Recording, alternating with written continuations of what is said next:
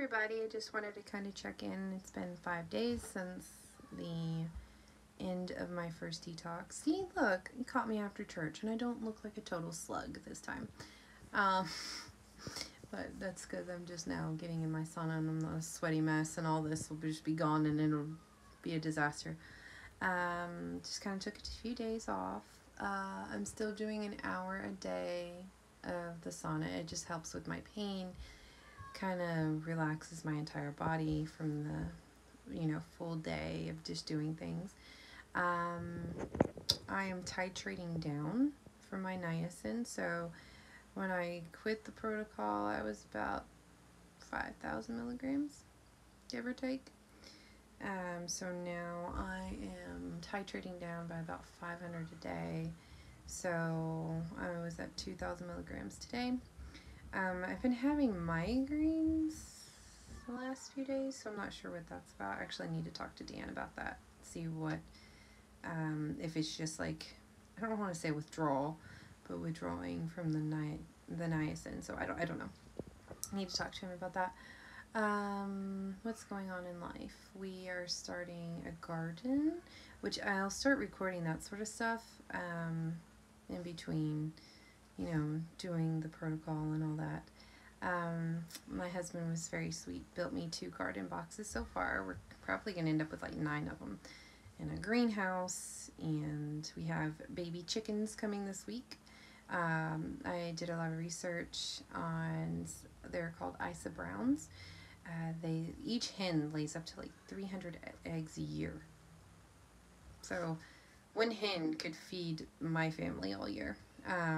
I got 15 of them because the hatchery that I ordered them from, it was a minimum of 15. So whichever ones make it, so we're going to keep 8 and then give the rest to my parents, whichever ones survive. So hopefully they all survive. But so they have those coming in this week, and I'll try to record those. And trying to finish some house projects still. So yeah, I mean, trying to kind of just go about life as best we can.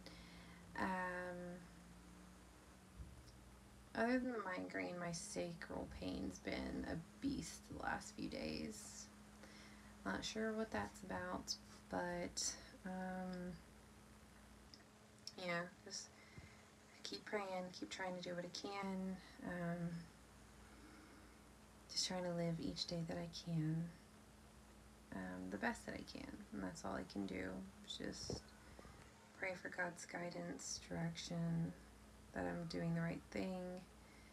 I've been trying to dig into my Bible study a lot more, and making that a healthy habit for my mind, because for a very long time I've just let the devil play with me, and all he does is bring despair, and that's not of God. So, just trying to keep myself busy as best as I can. And, yeah, so I just wanted to kind of check in, and probably when we get the garden beds, like, kind of filled in, I don't know, I might actually start recording that process more. But yeah, and definitely when the baby chicks come. So anyway, you guys, I will catch up with you later. I hope you're all having a blessed Sunday. I was blessed to be able to go to church both services today and be with my children. That's all that matters. At the end of the day, I'm thankful God has let me live today with them. I'm not promised tomorrow, but I got to live today with them. And that's a beautiful thing, and that was a gift of God. And I just hope He uses me again tomorrow, and that I get to be a witness tomorrow. So, yeah. Oh, in other news, I'm trying to potty train my 2 toddlers. My son is 3, my daughter is 2. They're a year and 2 days apart. And my youngest is catching on rather quickly because she wants to be like her big sister. My son, he's struggle busing real bad. So if you guys have any tips for boys, please let me know, because we want to send him to preschool this fall, but he has to be fully potty trained before he can go to preschool. So there's that. But anyway, if you have any tips for that, leave them in the comments. Please help, because I don't know what to do. So anyway, I will catch up with you guys later. Have a good rest of your Sunday. Have a blessed week. Don't let the devil get you down. He's just out to destroy you. You know what? Every time he comes at you, just turn around and say, I know somebody who's bigger than you. You've already lost. You're not going to win here. So, I love you. Jesus Christ loves you. He loved you while he was on the cross, dying for you, and he'll love you tomorrow. All right. I love you guys very much. Catch up with you later. Bye-bye.